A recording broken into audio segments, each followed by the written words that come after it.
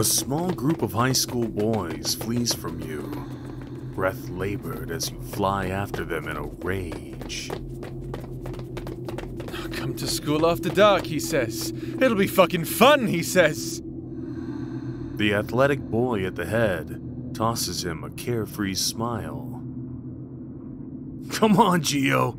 Just think of the headlines. Small group of guys prove local legend is not only real, but also incredibly good at nailing people in the back of the head with pencil sharpeners.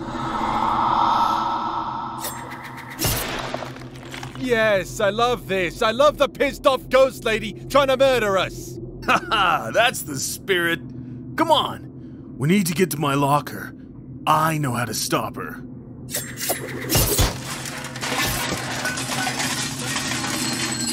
That lady, could you knock it off with the fucking machine gun fire of sharpened pencils? Watch out, lads. She's trying to get those chains of hers under her feet.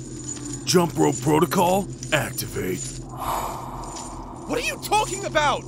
You pursue them as they race down the halls. Only murder on your mind. So, ma'am? I've heard you've been trapped here for over 100 years. That sucks. Do you maybe wanna, talk about it?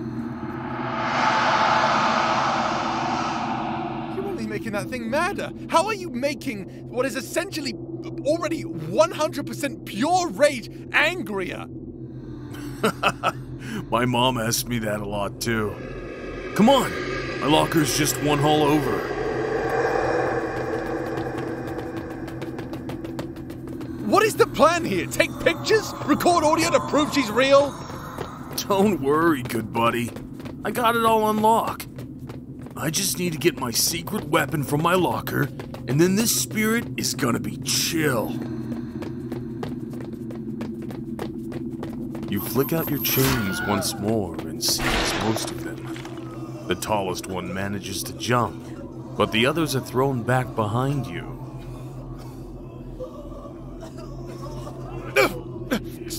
She's got us, Jordan! Hang on, guys. I just need to grab the secret weapon. He sprints forward while you turn your ire on the other three boys. The power of Christ compels you? He draws a crucifix and throws it at you. It sails through your incorporeal form and lands behind you. You give him a look.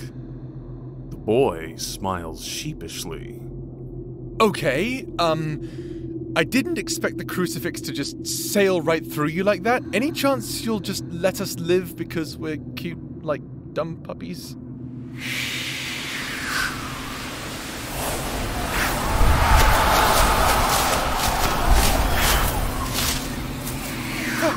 No, yeah, that's fair. I respect it. Jordan, for fuck's sake! This creature is about to end us! Hey! You turn and stare down the biggest boy of the lot. The boy steels himself and marches up to you. I got something to say to you, little Miss Vengeful Spirit. And you best be ready to listen, because I'm not gonna repeat myself. You shriek at him again. The lockers slam rapidly around you as you prepare to unleash your fury on the pathetic mortal. I just got one thing to ask you, little missy. You freeze as he draws a bouquet from behind his back and holds it out to you. He smiles a big, dumb smile. I got you these blue roses. Will you go to prom with me? Are you fucking serious? What do you mean? What do you mean? What do I mean?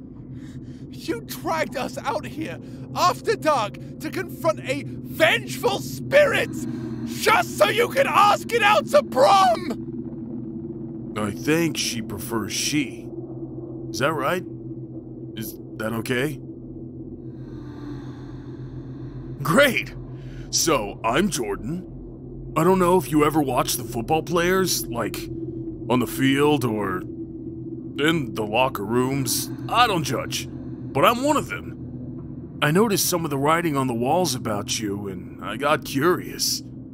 Then I saw the portraits of you, and I thought, you were super duper cute. And I wanted to get to know you better. No. Those are my friends.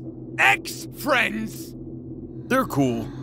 A little spooked, but that's just because they don't know you yet. I think you could be really nice, though. You should hang out with us at lunch. Excuse me? Jordan smiles bashfully, color tinging his cheeks. I don't know if you can hold the bouquet or not, but I can totally put it somewhere nice for you.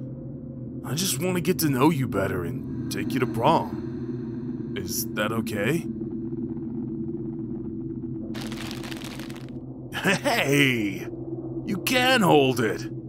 Awesome! You look really pretty holding it against your old gothic dress. Blue roses look really good against you, too. It works because I have this gothic old tuxedo my dad left me to wear. We'll look so goth that the real goths are gonna be so jelly. So, what do you think? Will you go with me? Yes! He spins around toward his especially dour friends. Guys, she said yes! I hate you. We're fucking leaving. Good luck with your weird girlfriend. Ah! Yeah, they can be a little surly. Thanks for dumping them in the fountain and not, dragging them up to the rafters to be torn apart by a million shadow hands. He pauses as you nervously glance above you. Is that a real thing that can happen? Right. I'd best head off then, I guess. This place is starting to feel a bit more, active. But hey, I'd still really like to have lunch with you tomorrow. Do you think you could maybe join us? Great! Hey, I'll see you tomorrow, Chains. With that, he turns and leisurely jogs off as the old school seems to lower its hackles around you. To be